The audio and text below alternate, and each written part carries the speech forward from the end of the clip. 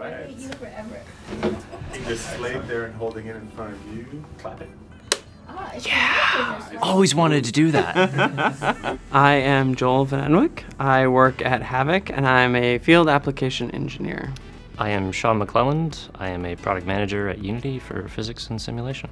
Joachim had always been thinking of what's the next step in physics, and we always looked at Havok as sort of the gold standard of physics in games, and in order to succeed in the AAA space, we need something that's a little bit more robust, a little bit more stable, can handle all these edge cases, and can really drive into AAA. And it just made sense to reach out and start the conversations, and it turned out that we had very similar aspirations, being data-driven, highest performance. So it was a sort of evolutionary step through, ideation, development, and now to release, announcement at GDC.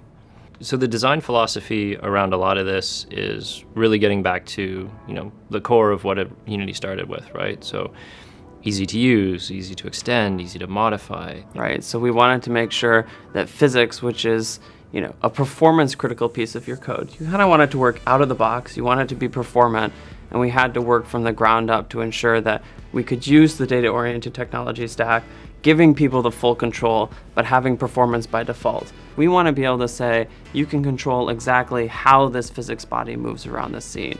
We want them to understand how the physics system works, modify it and make it work for their needs, and having Unity physics where it's completely open, it's simple to understand, I think is going to unlock a bunch of creativity that we just can't even begin to imagine what the users are going to create. One of the complexities that comes from a lot of physics systems is you're going to store cache and state and cache. What you get from that is a high degree of performance, but then that's something that you need to sort of keep track of as you're synchronizing between the server and the client.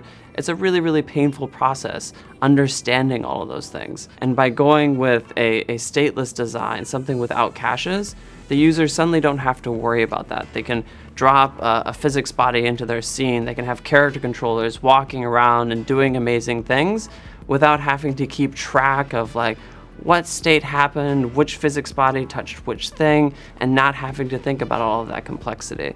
And I think that's what's going to allow our users to create something that's truly networked and available for everyone. When you think about game development, you have very unique requirements based on what you're building. People have never had a choice before in their physics solution. And so what we're really giving with Unity Physics and Havok Physics is this ability to say, hey, I can kind of shape these things and I can use these things for different needs. And it's not really about what X does better than Y, it's really about what suits my needs as a developer and what works best for my production. In the words of Oliver Strunk, you flip a switch, magic happens.